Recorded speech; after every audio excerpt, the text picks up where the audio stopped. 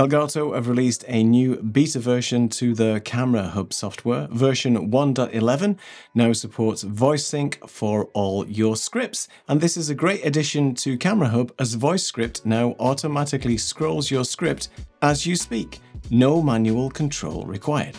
So let me show you how we get on with it. To download the beta software, just follow the link in the description below. But a word of caution with any beta software, there may be some bugs and issues that you may come across. There are two versions as well that have been released, one for Mac users and one for Windows. And the Windows version does have more features at the moment, with the Mac version at the time of this video will be catching up with those features very soon. So download the software, get it installed, and let me show you what the new features are. So let's take a look at where these new features are once you've downloaded and installed the software. If you go over to the Camera Hub software, you'll see that we've got this scrolling option here in our menu. If we open that up, you'll see that we've got two modes now, Constant and Voice Sync. Constant is the original mode whereby you would control this manually, either with your Elgato Stream Deck or the various functions that you have with the original Camera Hub software. But if you go over to Voice Sync, which is this new option, you've got a couple of different settings that you can set up your voice sync. First off is which microphone are you going to use to activate the voice sync. Remember, this software is going to scroll based on you speaking out your text, so you need to select the right microphone. In my case, I'm using ecamm, so I'm using the ecamm virtual mic, but any mic that's connected to your system will be listed here, so make sure you select the right one. We've got the auto loop function, which means that the script, once it's got to the end, will scroll all the way back to the beginning. And if you want to do multiple takes, that's a great way, I guess, if you've got a short script that you want to keep running through. The reading position we'll come to in a second when we go onto the other screen, which means where is the text going to be in relation to the prompter itself. And then you can actually highlight the text, which shows you what you've already read and what text is coming next. So let's go to our next screen, and then I'll be able to show you a little bit more about that. So on the left-hand side, you'll see that we've got the Camera Hub software here. And on the right-hand side is actually what you are seeing, or what I'm seeing in the prompter. You're seeing a representative view as well. So this is live in terms of whatever I am speaking in the prompter, you will be able to see.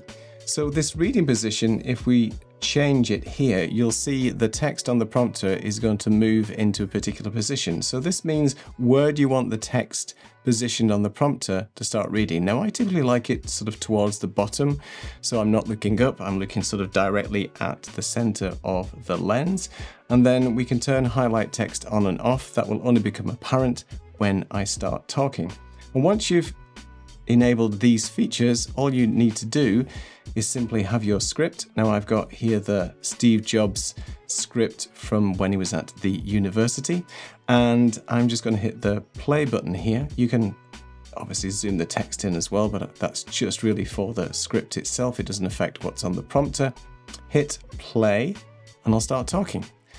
I'm honoured to be with you today for your commencement from one of the finest universities in the world. I never graduated from college. Truth be told, this is the closest I've ever gotten to a college graduation. Today, I want to tell you 3 stories from my life. That's it. No big deal, just 3 stories.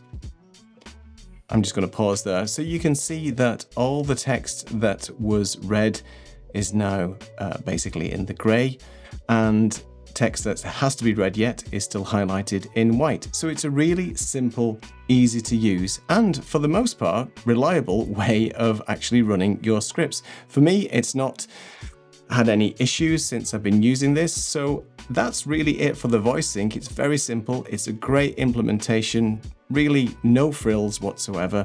You just enable what you need to do in terms of setting your microphone, pop in your script, and speak away.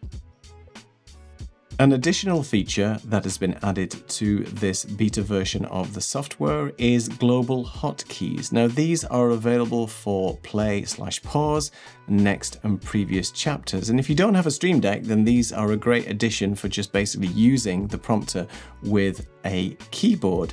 Currently, these features are only supported on Windows operating systems, but will be available for Mac OS in the coming releases. I've left links in the description of this video to both the Elgato's beta software site and the Reddit thread that explains these features in detail. I'd encourage you to keep checking back to these sites because there will be updates before the beta version is finally released. And if you are having any issues connectivity-wise with your Elgato prompter, specifically if you are a Mac user, then I've created this video up here and also linked in the description below, just in case you have any problems. That has helped a few people out over the last few months. And if you are having any issues, then I encourage you to check it out just to see if it will help you also. For me, this has been a welcomed addition to the Elgato software.